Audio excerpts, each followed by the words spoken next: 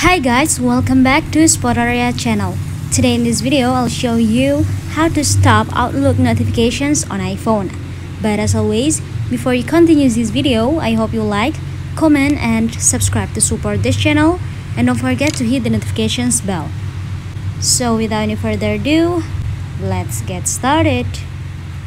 You can set it by the Settings app on your iPhone or by the Outlook apps. But here, firstly, I'm gonna show you how to set it by Settings. I'm gonna open Settings now. After that, scroll it down until you find Outlook option, like that.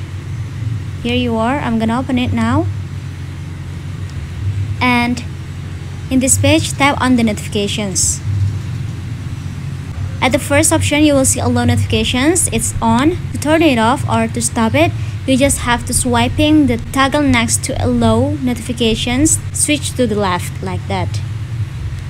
And yeah, now the notifications from Outlook on your phone is off. So after that, I'm gonna show you how to stop it by Outlook apps. I'm gonna open my Outlook apps first here, and after that, tap on the account icon at the top left in the corner of your screen. After, at the bottom, you will see the gear icon, which is Settings. Just go ahead. Now, you will see the notifications at the mail section. It will stop mail notifications from Outlook here. If you want to stop it, just choose the none option here. And again, at the bottom, you will see the calendar section. There are notifications too. Tap on it.